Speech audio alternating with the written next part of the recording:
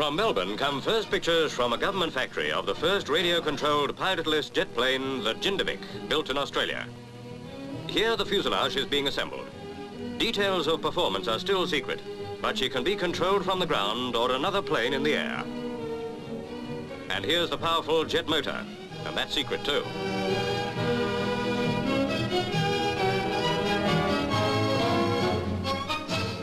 Two JINDIVIKs have made successful test flights already. With a wingspan of less than 20 feet, the robot is 22 feet long and a really sleek and deadly looking job. Australian designer Fleming and technical director Le Cheninant inspect the new model, which will later be tested at Woomera, secret rocket range where Britain will this year test an atomic weapon.